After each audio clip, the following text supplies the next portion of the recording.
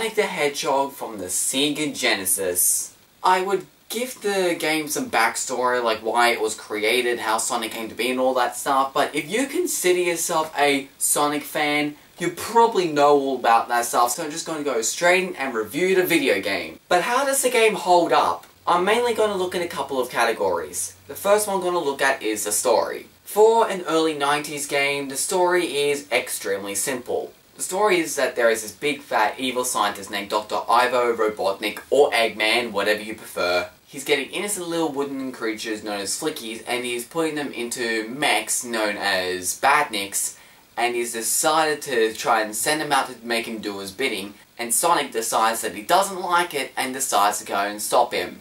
This is actually a pretty engaging story for such an old game, considering Mario stories at the time, well, even modern times, you always got this fancy message. Thank you, Mario! The Princess Peach is locked away in another castle! Oh, damn it, this is the 6th castle! Yeah, well, you know, we actually get a retro game where the story isn't the girl's been kidnapped, go and save her. But the story doesn't matter, let's look at what's important, the gameplay. Now, this game came out on the Sega Genesis, however I do not have a Sega Genesis, however there are fortunately several different versions / ports of the game on the Xbox 360, and so that is how I'm able to play this game, because I play the game on the Xbox 360.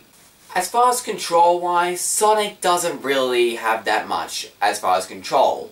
You can use the left analog stick or the D-pad, whatever console you're using, to make him move left and right. Pressing down is going to have him duck or roll, depending on whether he's on a flat surface or a hill. Pressing up is going to make him look up, and A is going to make him jump. And that's really it. One thing I love about Sonic's control in this game, though, is that he actually controls like he has actual weight to him. In this game, it's all about gaining momentum. When you first start running, it takes him a while because he actually starts off pretty heavy. However, if you're able to start going at a continuous speed, he'll eventually get faster and faster and faster. There's also the introduction of what has become very, very popular, rings. Collecting rings is important in this game, and that's because you have several benefits from it. For starters, if you collect 100 of them, you will receive an extra life. While Mario had the special mushroom, so if you grow, you'd get hit, and then if you got hit a second time, then you'd end up dying.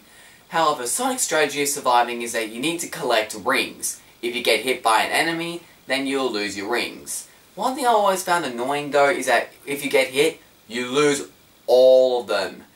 You could have like 98 rings or so, but if you get hit by one enemy, every single one of those rings you've collected is gone, which is extremely frustrating if you're trying to aim for collecting 100 rings. But as long as you have one ring, you will be able to survive.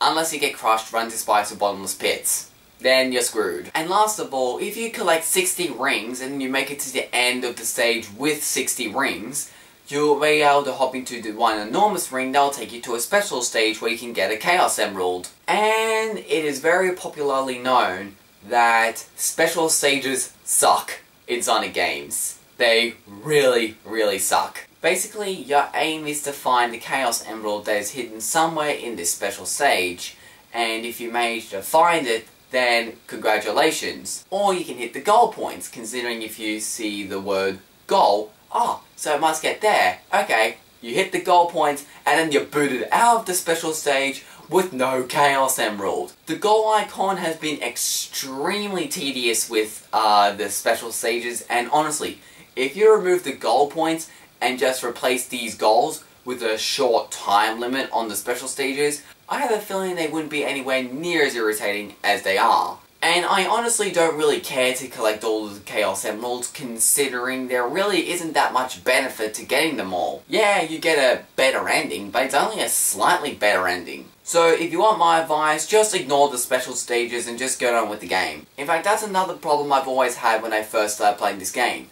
This game's difficulty. Now, I don't have a problem with hard games, but considering this was Sonic's first game, I thought it was a bit annoying. And I think to myself that I am so grateful that I have a version of the game that has infinite continues, because it is extremely easy to run out of lives in this game. I've only beaten the game like 2 or 3 or 4 times maximum. And the reason why is because whenever I play the game, I always often stop at Labyrinth Zone for either because I think I've been spending too long in the game and I just get bored.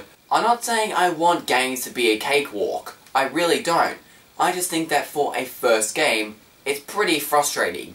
But at the same time, with practice and skill and patience, ironically, you can actually get better. Now, at first, I've always just wanted to get through the game as quickly as I can, and I always wanted to try and speedrun the stages. However, because of it, I would die and die and die and die and die. Marble Zone was considered such a frustrating level in my opinion because I was dying left and right and I could not even get past the second act. However, now I am more patient with the level and I'm not always just trying to rush myself through everything. And since I'm more patient and I take my time, it rewards me and I'm now able to actually get through the stage more fluidly. And now, if I'm actually committed, I can actually get through all of Marble Zone without losing a single life. Because how hard this game is really depends on how you play the game. Ultimately, yeah, it's a hard game and can get pretty frustrating, especially if you don't have infinite continues. However, if you're patient and you slow down, it will reward you from being able to get through the level more fluidly, and it kind of does reward you with speed. Because my fastest playthrough of the game is when I actually slowed down to be able to avoid the hazards, which meant I died less, which meant I got through the stages faster. And speaking of stages in general, let's look at the stages themselves.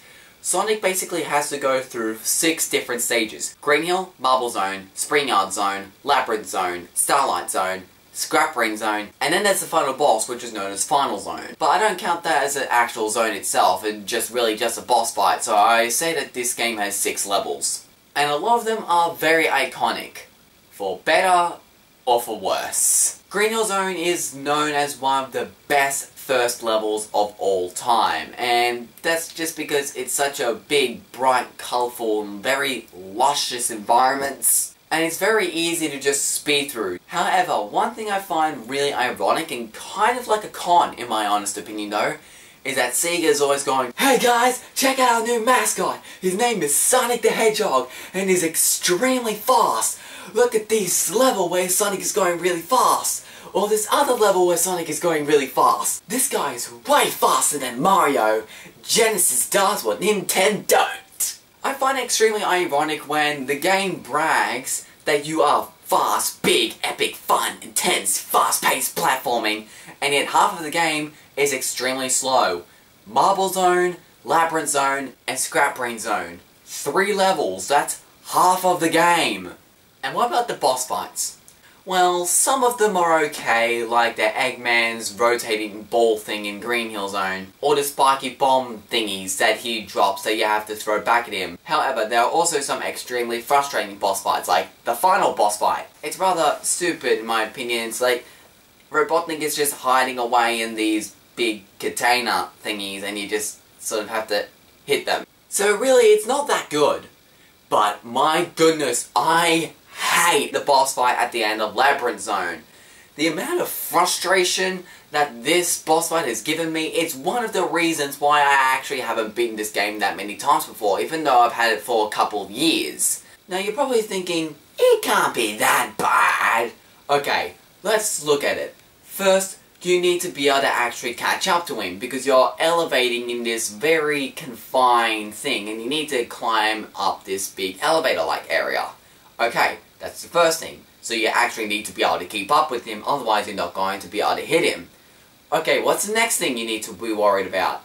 Okay, you're being chased by water, and we all love being underwater in this level, so yeah, you need to basically avoid the water like the plague. Especially since there are no bubbles to pick up, so if the water comes over you, you're in trouble, basically. Not only is that keeping you, but you can't hurry up or anything, because there are tons of enemies and hazards that you have to overcome. And getting up the area as fast as you possibly can, all that's going to do is get you hit by enemies and hazards. It's extremely frustrating. So you're slowed down because you need to avoid all these enemies and hazards.